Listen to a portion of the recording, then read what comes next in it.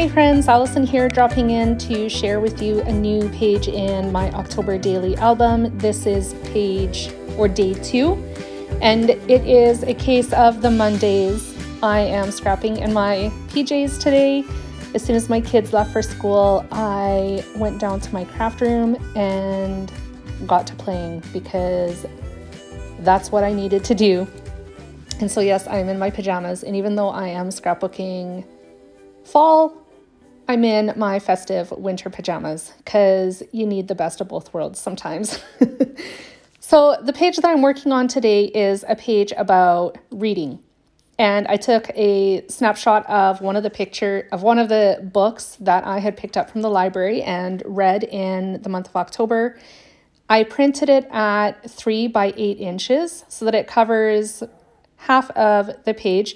This page is going inside of a page protector.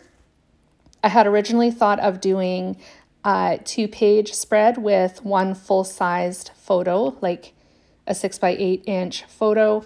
But because I needed to use the backside of the page protector that's already in the album, I tweaked my plan a little bit and turned it into 1 page. So that photo is 3 by 8 inches, pardon me.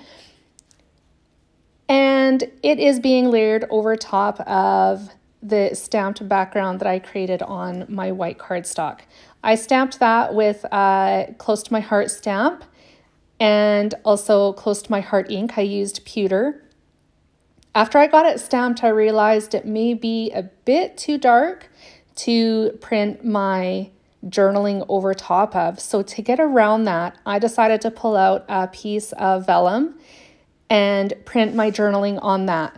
I wasn't sure if this was going to work. I had never printed on vellum and quite honestly was sitting in my office chair with my fingers crossed as it was printing, hoping that it would work out, and it did. It didn't need any drying time at all. I continued playing as soon as it printed. The ink didn't smudge and it was perfect. I'll definitely do this again. I really liked the idea of the vellum because it would kind of soften the darkness of the ink grid in the background, making the journaling easier to read. So I was just showing you a close-up of that. I glued it onto the layout base and then put the photo over top of it. And now I'm working on my title. So I die cut my title with my Cricut just from white cardstock. It is the word shh, because as you know, when you go to the library, you've got to be quiet, or if you're sitting at home and want to just veg for a little bit with your book, you need quiet as well. So that's where the title came from. I also die cut books. I was so excited to have found this image in my Cricut image library. I cut it twice just to fill up the bottom third, I guess 6th, if you want to say, if you divide the layout into quadrants, it would be the last 6th. Anyways, I'm getting too technical. They are going down at the bottom of the left-hand side of the page beneath my journaling. There we go. Much easier. And I used Photoplay's Crafting With My Gnomies to decorate the books.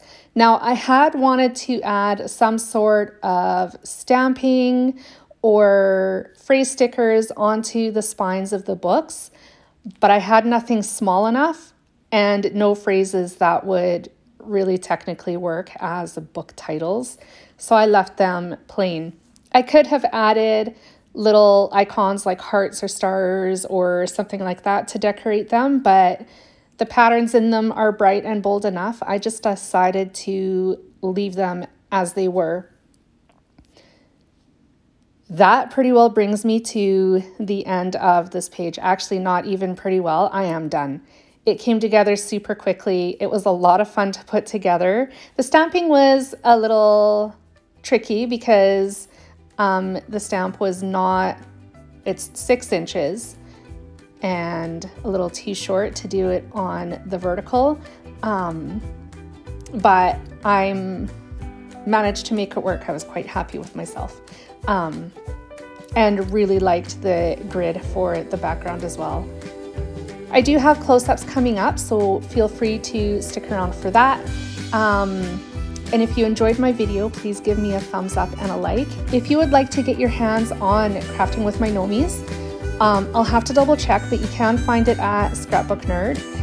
It may still be in the shop, so if you really like Photoplay, definitely check them out for more Photoplay products. Thanks for joining me today, friends. I hope you enjoyed my video, and I will be back again soon with more creative inspiration. Bye, friends.